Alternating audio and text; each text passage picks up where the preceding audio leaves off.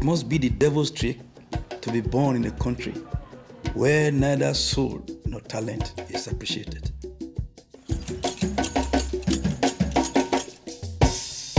Onola ojagbaragada ayélujára ọ̀nà ti la àárín odò ré kọjá ẹ̀rù. It is the country that is looking at its artists as if, oh, these are just beggars.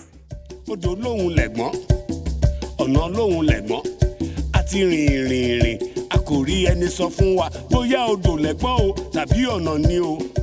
I lost everything I had. You don't know. What I regret most is my fiddle bass.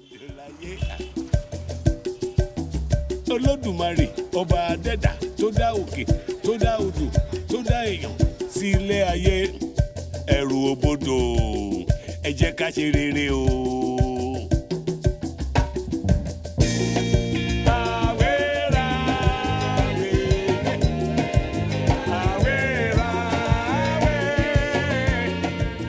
A singer is a preacher. So the first thing a singer should do is you write about your people, about things surrounding, about your nation, about your history.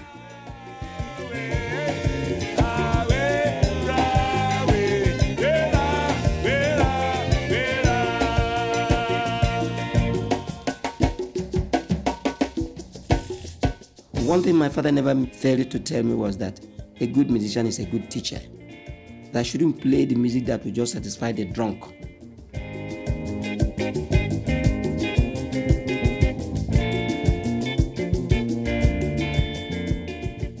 When you are playing on the guitar, you don't even remember to eat.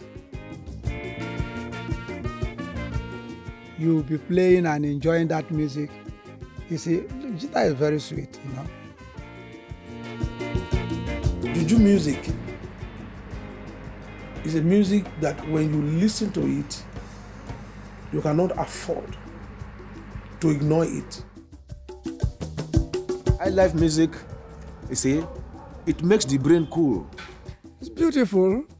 It's our own music, not difficult to dance to.